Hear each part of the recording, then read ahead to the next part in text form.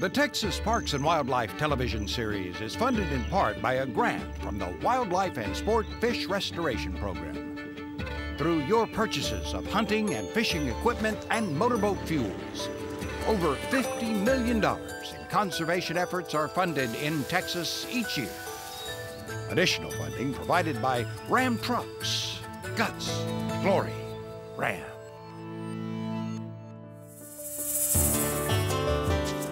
Coming up on Texas Parks and Wildlife. But if this population is gone, then the natural population, the wild population, is gone. And we don't have it anymore in Texas. I like some competition in the fishing just because it pushes me to try to get better at it. It would throw so much water back up all the way to the bridge where we would be here on the signal bridge.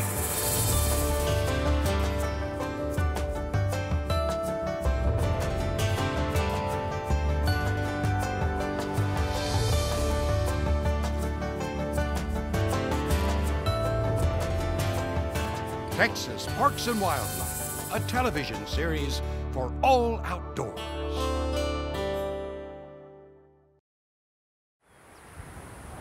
In far west Texas, amongst the rocky and rough terrain, lies the Trans-Pecos. In this dry Chihuahuan desert region, aquatic life lives on in rivers, creeks, and cienagas.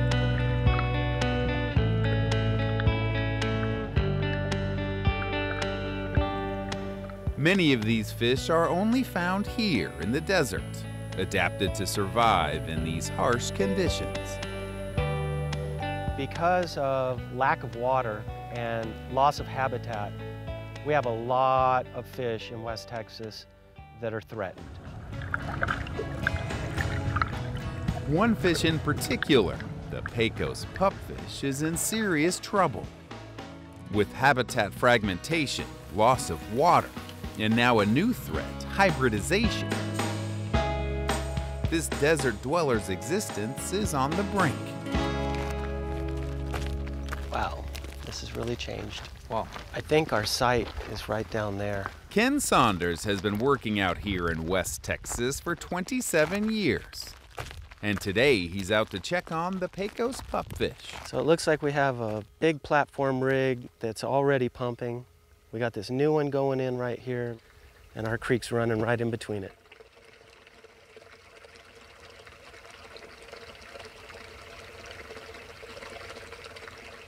Four or 5 years ago when we started working here, we'd come out here and all you could see was the creek. You can sit here and count rig after rig after rig after rig after rig. It's just really changed the landscape a lot.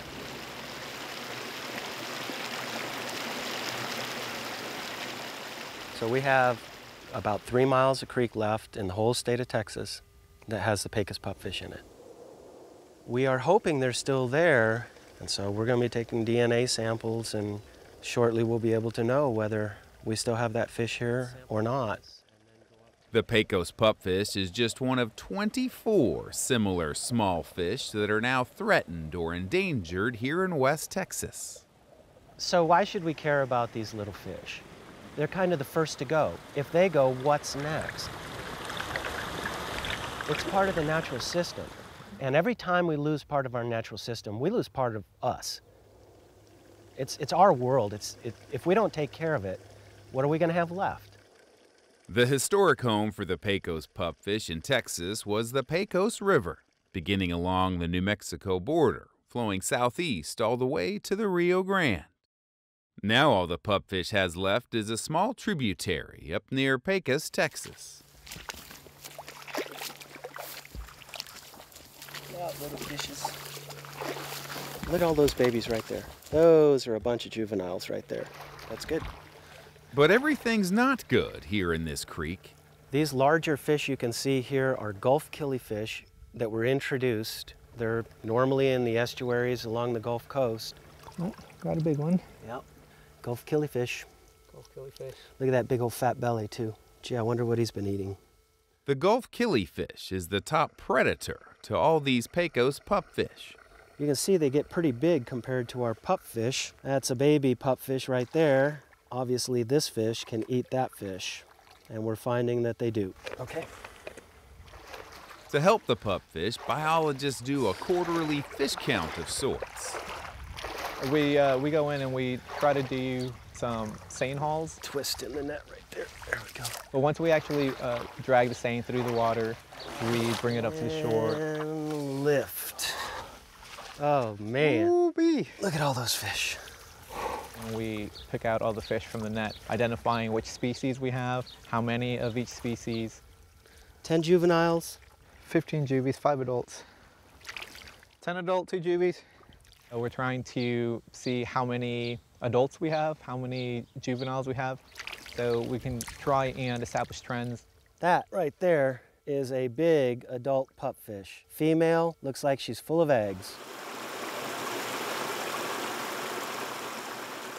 The science we're doing is really important because it gives us an idea of how the population of fish are doing. Are they declining? We wouldn't know that if we didn't come out here quarterly throughout the year to monitor the population. The biggest threat to the pupfish is another introduced minnow that's kind of like an evil twin. We have an introduced fish from the Gulf Coast called the sheep's head minnow. Very, very similar to the pupfish, and they interbreed. When they do, they create hybrids that are not pure pupfish. In Texas, this is the last natural stronghold where the Pecos pupfish is still pure. It has hybridized itself, and now you can't find them anymore. They keep coming out. Yep. That's just one more problem these little guys are facing in this creek. While biologists look for solutions to the non-native species here, they're also working with landowners in the Pecos region to find creeks that can serve as a new home.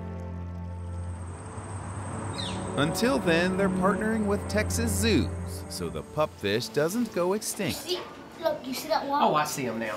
I see what we're looking for. Here at the Fort Worth Zoo, there is a captive breeding program underway.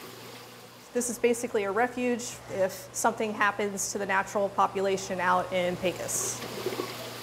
This man-made nursery ensures that the Pecos pupfish will live on. We have a couple different age groups. We've got some young fry all the way up to adults and juveniles in between. In the collection, there's probably about 250 right now. Through that effort, we've been able to ensure that this fish does not go extinct if something happens to its remaining habitat. We don't want to see these fish go endangered. It would be a big loss if it were to disappear. I hate to say it, but a lot of times our job is documenting extinction. Mike, we're going to start with number 60. To see if extinction is upon us here and now, and the fish have indeed hybridized, some molecular biology is about to begin. So we're going to be taking DNA samples, and shortly we'll be able to know whether we still have that fish here or not. But if this population is gone, then the natural population, the wild population, is gone. And we don't have it anymore in Texas.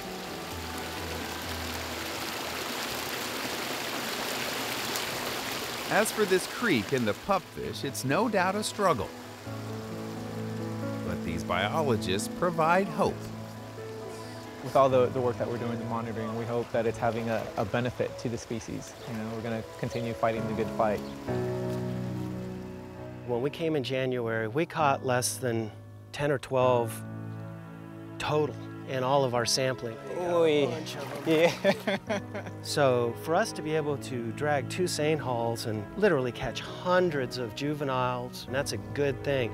We just hope they're pure. If they're pure, then we still have a very healthy population.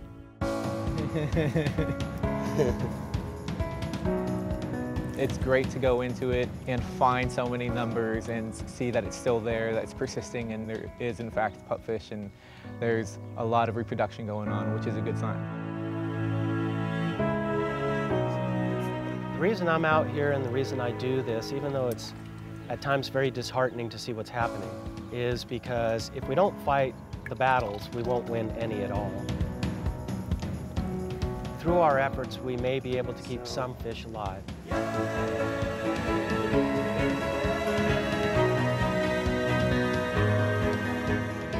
not for me to decide to throw my hands up.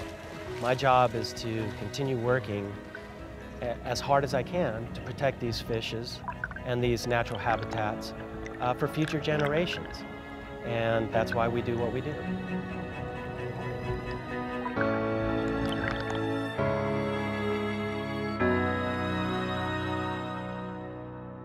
This project was funded in part by a grant from the Sport Fish Restoration Program.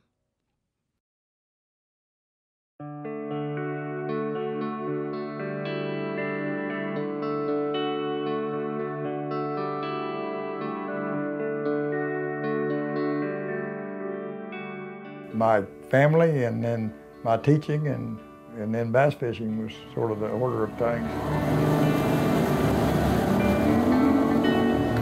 He basically teaches fishing and how to fish just like he taught, species and all the other things when he was actually teaching in the university. Anybody that meets him or is around him very long picks up knowledge from him. Oh, hybridization, that looks like pure smallmouth.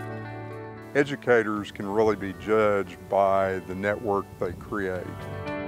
He has had students go into academia. He's had them work for different conservation agencies, water quality agencies, Parks and Wildlife, EPA. There was a huge network of folks out there that had some influence from Dr. Whiteside. And so we all kind of held a very common bond. I'm always kind of amazed about how many people worked with Whiteside and came through his program here. He would sit down with you and work through things with you.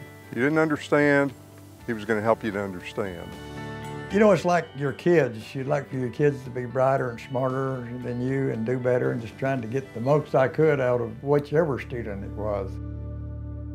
You rock things, but you'd be a full throw out. You'd be sitting in 3 foot sometime.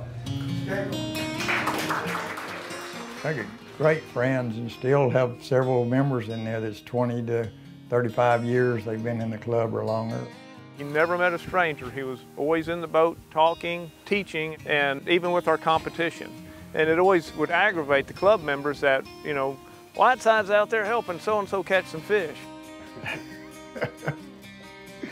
I like some competition in the fishing just because it pushes me to try to get better at it. When I was in the club, we did start the brush project at Canyon Lake. That's still going on today. We did quite a few kid fish events. Once that bass club, they had a lot of participants, it was growing. He called me up one day and said that they wanted to start donating to aquatic biology majors, that he established a scholarship. We still have several students supported. He was then instrumental on getting this Freeman Aquatic Biology building built. Well, when we first started it, it was abandoned. It had an old garage building that was a wooden building and dirt floors, and we started an aquatic biology program, which is now probably the largest aquatic program in the state of Texas. Him and Tim Bonner wrote the book on freshwater fish for the state of Texas. Having an image was important for us. A lot of the fishes in Texas are only found in the state. No other state fish book will have these fishes in them. A huge milestone for himself, for Texas, and for our profession. If I hadn't run into him, I wouldn't have had a almost 30-year career. He quickly, not only became a mentor, but he was actually, like a father away from home for me. Most of the students that he meets of mine now, he invites them out to go fishing. He's always wanting to get more people out there fishing.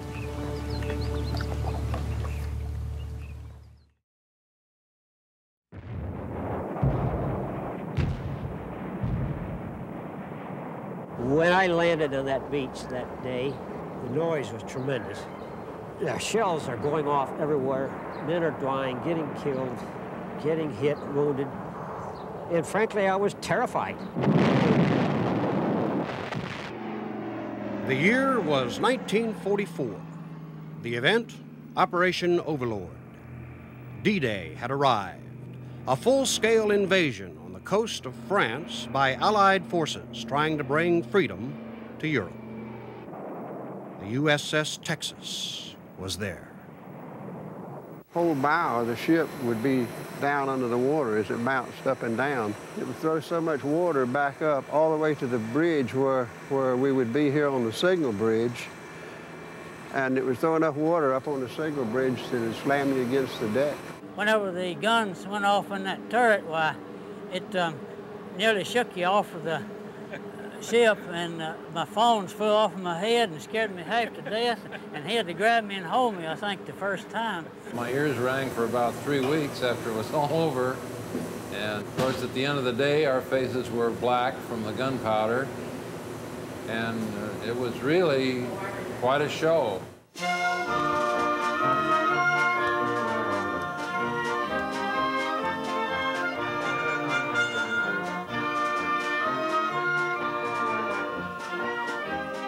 A survivor of 2 world wars, the Battleship Texas now rests proudly next to the San Jacinto Monument near Houston.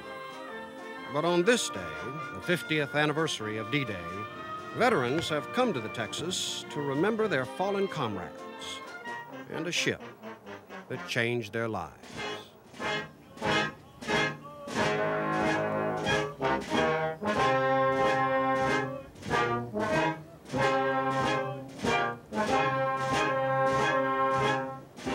It was an interesting time, a scary time, frequently.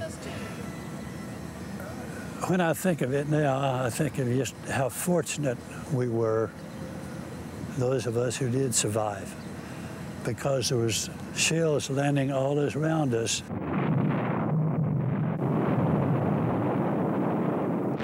For many veterans, images of D-Day are still very clear. I scooped out a shallow spot that I could get closer to the earth with. And John Hooper was in the Army and part of the infantry assault at Omaha Beach.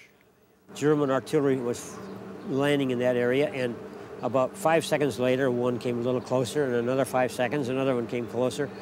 And I said to myself, Hooper, if you don't get out of here, you're going to get the next one. So I got up and crawled and sort of ran, or whatever I could do, forward about 20 or 30 yards. Flopped down again when I heard another shell coming in, and it exploded behind me. As I turned around to look to see where it hit, and it hit that ramp that I just got off of.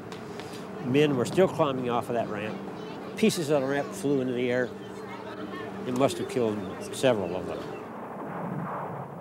When we did get to the beach over there, we had to feel our way along to be sure we didn't hit a landmine. There were so many of them.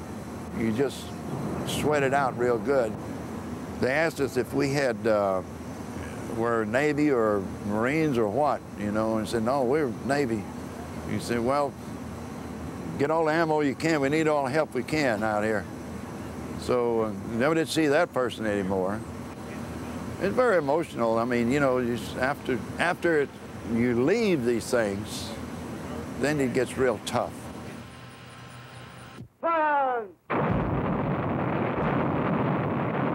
Alongside the guns, explosions, and chaos, the men on the Battleship Texas were comforted by a voice, that of Chaplain LeGrand Moody. Captain of the ship called me in prior to the invasion. He said, Chaplain, more than 60% of our crew is below decks when we're at battle stations. And he says, I want you to come up to the bridge and take the loudspeaker system that goes all through the ship, take that microphone, and give a blow-by-blow description of any action that we get into. First, the airplanes came over and dropped bombs on the beach, and then there were ships shooting. It looked like a gigantic 4th of July. I'm reminded of some words by Louis L'Amour, the great Western writer. He said, there's nothing like gun smoke and sweat to draw men together. And you find that on a ship. I mean, the jobs that we had, those men were sweating, and the gun smoke was everywhere. The crew on this ship were like members of extended family, like some of your cousins or your brothers. And if you've watched this group around here, you'll see them shake hands and, oh, I'm so glad to see you. Oh, I haven't seen you since so-and-so. There's just something special about the Texas. So was the Texas your first ship after the transport on the Wyoming? That's right. Architect Steve Files has spent many hours on restoration efforts aboard the Texas. On this D-Day anniversary, he's tapping into the minds of veterans and researching parts of the ship rarely seen by visitors. These guys are still the guys who were in the spaces. They know what they did. They know what their buddies did. It's just like being in, like being in jail. You couldn't get out of here till that was over with. I think as far as going to a specific space, it's really good to get these guys down there because that can trigger memories that they don't even realize they've got.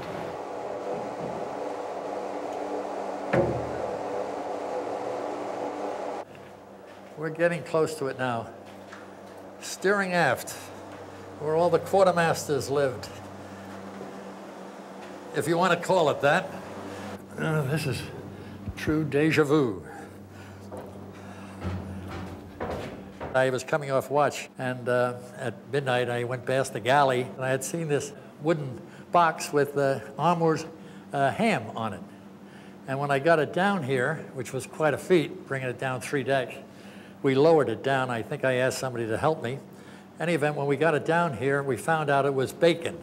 You see where the light is here? Yeah. That was all open.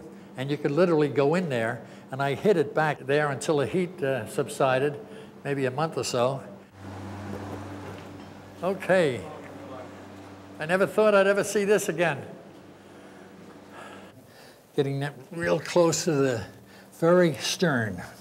The skin of the ship was where, and this is where the rudder pierces the skin of the ship. That little story I was telling you, this is where I hid the bacon. I never thought I'd ever be back here. This is truly quite a sensation. For some veterans who served aboard the Texas, coming home was as overwhelming as the battle itself. My family in Kentucky had heard on the radio that the Texas had been sunk. And I went home with my family thinking that I probably was dead. And I walked in, and I suppose you can imagine what their surprise was. They were in shock. I didn't realize myself that the Texas had been reported sunk at the time. And of course they were crying and laughing.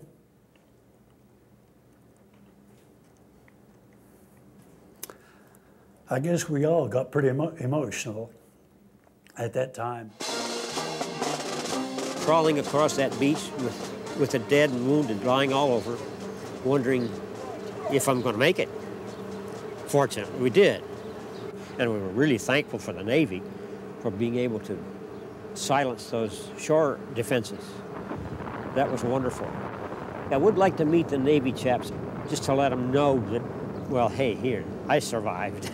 My name is Henley. I was on the USS Texas during the invasion in Normandy. I was the director corner for the secondary battery on the port side, and I actually closed the key when the guns fired, and I had a good telescope up there, and I could see everything and see what was going on the beach. Amazing. That's interesting. I'm certainly grateful for your support, because my name is John Hooper, and I landed with the 29th on a sector called, we were supposed to land on a sector called Easy Green. We landed on Easy Red on Omaha Beach. We were certainly grateful for your fire support. I'll always remember this day. I shall too. 50 years, the blink of an eye, memories that last a lifetime.